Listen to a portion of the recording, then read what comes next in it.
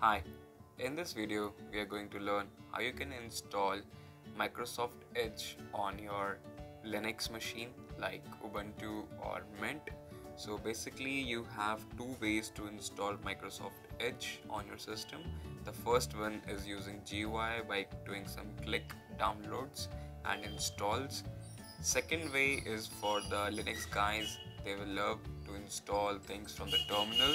So you can use a timestamp to jump over the topics. Without further ado, let's get started. Alright, so here you can see a Medium article that we shared for the same, and you can refer this article anytime. This article link will be in the description box and in the first pinned comment.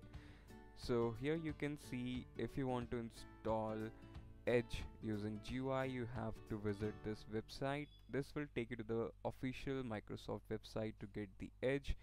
Here you can see a simple download Edge button.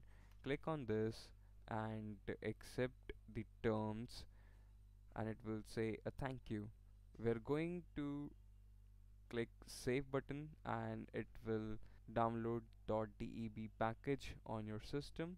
Alright, as we can see, the download is completed, so we can go to our downloads folder, and here you will see a .deb package. So now double click this package, or you can simply right click and say open with other application, and here you will see software install. This will open Ubuntu software. Here click install and it will ask you for your sudo password. I will type my sudo password and hit enter. It says prepare, and within couple of minutes the Microsoft Edge stable version will be installed on my Ubuntu. The process will be similar for other Debian based Linux flavors like Mint. Now you can see Microsoft Edge stable is installed. Now let's go ahead and launch it. I will simply write Edge and I can see Microsoft Edge. Click on this. Let's minimize all of the screens. And this is the very first interface of your Microsoft Edge on your Linux machine. So I hope this video helped you.